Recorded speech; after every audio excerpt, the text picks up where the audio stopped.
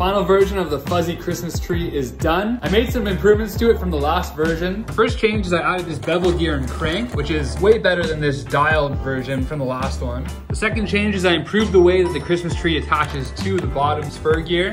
And the third main change is I improved the way the star goes onto the top of the Christmas tree. If you want to print this model yourself, the files are available for free on my website. Link is in bio.